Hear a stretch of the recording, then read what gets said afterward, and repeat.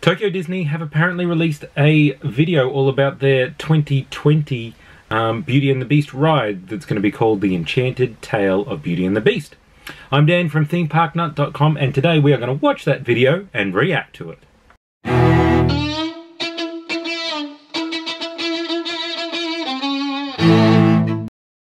Okay, so I've been told that this video is all about the Beauty and the Beast ride that's coming in 2020 to Tokyo Disneyland. I'm really excited about that mini-land because I think that's something that they missed a trick on with the Fantasyland expansion at Magic Kingdom. They could have had extra Beauty and the Beast stuff and an extra ride in there for that, but having said that, I'm really excited to see what Tokyo Disney do because the Oriental Land Company spend absolute mozza on their attractions. So they're definitely some of the best attractions in the world in Tokyo Disney. So really excited to see what this one is about. Let's check it out. All right. I hope it's not all in Japanese. Let's go. Okay. Some spires of a castle. That's cool.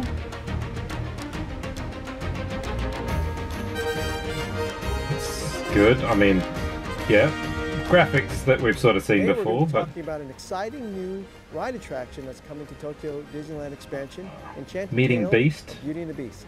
As many of us know, Beauty and the Beast is a classic, timeless film that many people around the world continue to love and watch, and especially here in Tokyo.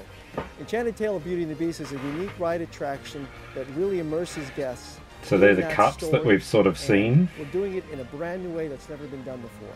So we've got a lot really of cool work done so far on this project. A lot of what you see here is some of that environmental work, yeah, I mean, plaster work, sculpting, paintwork that's going to be some of that'll be similar to Be Our Guest, I guess, but some great details. For our guests. We're very excited to be creating the first ride-through attraction of Beauty and the Beast anywhere in the world, right here at Tokyo Disneyland. This is the first time we've realized Belle so that's like an animatic as an audio animatronics figure anywhere. So with our advanced technology now, we can actually bring these characters to life and bring them off the screen. Like that? Ooh, okay, and there's another one in the background. So two different kinds of bells already. Figures, a lot of animated props. We have large scale, like our Beast figures, all the way down to small scale animated props. One of the coolest things about working on this project is we got to work with the artists and the animators from Walt Disney Animation Studios. That's interesting. So they got some 3D animatics on the original for the ride. Beauty and the Beast film from 1991. We're working controlling with the motion. The Walt Disney Animation Studios to get their model and get their animation, and then our team here engineers them, builds them, and then we program them using the animation from the animation studios. And that's animation, isn't it? Coming out here, working on a new figure, working with different teams. The figures look amazing. The ride vehicle itself gives guests this feeling of dance, and as you know, the music they're going to be Beauty and the Beast is such a huge part of that experience, and this vehicle allows them to do that by giving them the sensation seats, 4 and 6, dancing to this music. To have them actually get that sensation of dancing or ice skating. Is that actually outdoor, or is that just a really big indoor scene? So the vehicle feels like it's alive. We're going to integrate the movement of our ride vehicle with our figures, with our amazing show sets, all inside that phenomenal Beast Castle. Everything will work together to seamlessly tell this amazing story. Serious chandeliers and stuff. So experience it as if we were an enchanted object.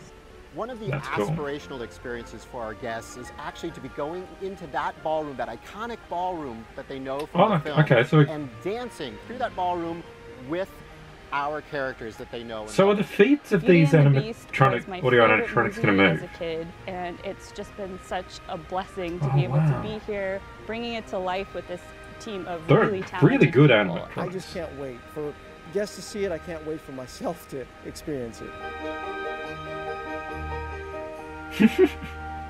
That horse is impressive. Wow. Okay. That looks seriously cool. The quality of the animatronics is seriously impressive. Not to be surprising. We know that they're working on some new audio animatronic tech that we're going to see in Star Wars Galaxy's Edge. So I'd say those animatronics are the same sort of new model. the animation for a couple of them had their feet moving. And there was one bit in there that I couldn't tell whether it was an animatronic or a really well rendered animation that looked like it was moving along the floor. Which would be pretty extraordinary. So you're going to get a tour, you're going to get in a 10-seater, it looks like 10-seater cup, and you're going to dance around the castle. You're going to go through the dining room, which will have all sorts of things going on by the looks, which will be really cool. You'll circle right next to the table. You're going to go into the ballroom and circle around the prince and Belle as they're dancing. Yeah, look, it looks absolutely fantastic. So, hey, I can't wait to see how this attraction actually turns out in Tokyo Disney. It's going to be there in 2020, just in time, I think, for the Tokyo Olympics. Don't quote me on that. But, gee, it's going to be popular if it is open for that. Wow. Tokyo Disney just... They're probably the greatest theme park resort in the world. They're massively high on my bucket list, let's put it that way. Because I haven't been there yet, and I desperately want to go there. And they just keep adding more stuff that makes me want to go there. So, that looks like a fantastic attraction, and I'm very excited for it. Thanks for watching my reaction to the Tokyo Disney video outlining the new Beauty and the Beast ride. I'm super excited for this, and if you are too, leave a comment in the section down below and tell me what you were excited about from that video. We do videos twice a week on this channel. On Friday nights, our regular theme park news in a minute, and on Sundays we do something else about theme parks. So tune in if you're interested in theme parks. In the meantime, you can check us out on Twitter at ThemeParkNut, and our blog is themeparknut.com. Don't forget to subscribe, and until next time, cheers.